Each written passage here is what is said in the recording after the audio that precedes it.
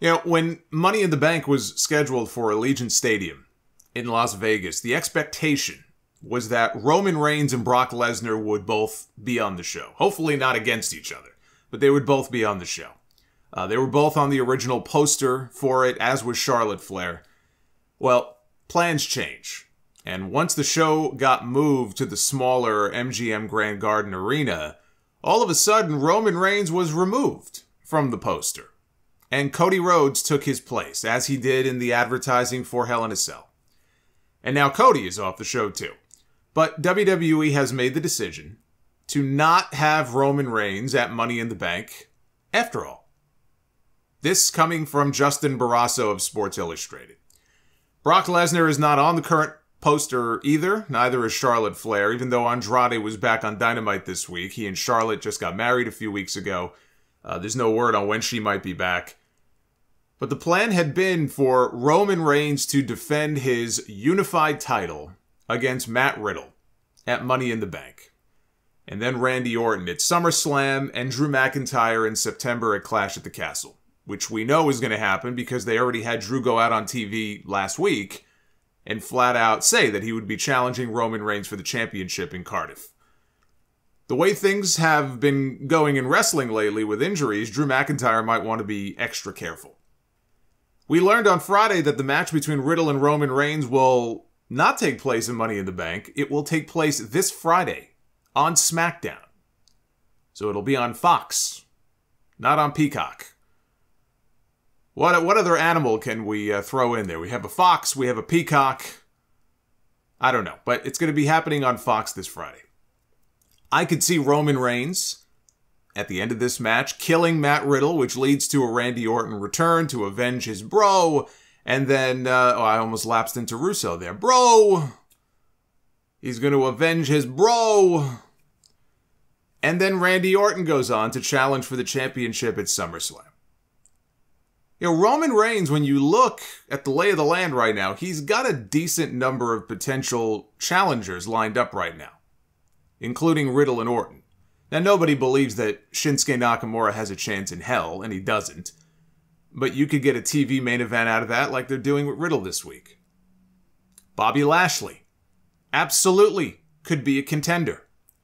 But the word is that WWE has no plans for Lashley to challenge Roman Reigns. Even though we saw Lashley after his match at Hell in a Cell, he was holding up a replica belt from somebody in the front row. Everybody popped.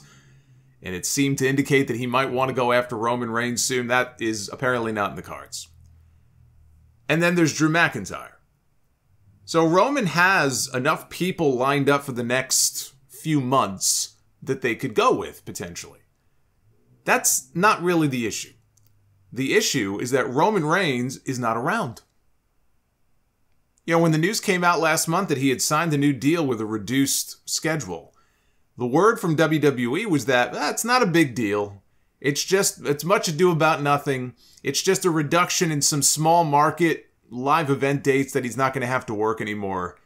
He's still going to make most, if not all, of the TVs and the pay-per-views. Well, so far that hasn't been the case at all. He's been absent from television now for a few weeks. He missed Hell in a Cell. He was advertised locally for SmackDown in Baton Rouge on Friday, but then he got pulled at the last minute and he wasn't even at the show. He'll be back on TV this week, and then it looks like he's going to miss Money in the Bank also. When they decided to unify the titles of WrestleMania, my thought was, you know, A, they should unify the titles because there should be just one top champion. That's my personal preference. Even though I'm not sure. I mean, look, let's be honest. By the time we get to Survivor Series, they're going to be split again anyway because they love doing the whole Raw versus SmackDown champion against champion gimmick. But I thought it could work with Roman Reigns because he wasn't Brock Lesnar. Brock wasn't going to be around much after WrestleMania. We haven't seen him at all since WrestleMania. Roman was a full-time guy.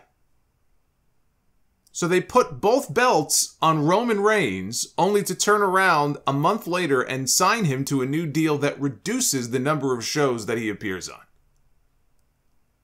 They avoided putting both titles on Brock Lesnar, only to put both titles on Brock Lesnar. Roman should just walk around in flannel with the little ponytail in the back of his head and get it over with. Why would you put both belts on somebody and then have them work fewer dates? So when you build everything around one guy for so long and that one guy isn't around, or he gets hurt, like what just happened with Cody Rhodes, it hurts the entire show.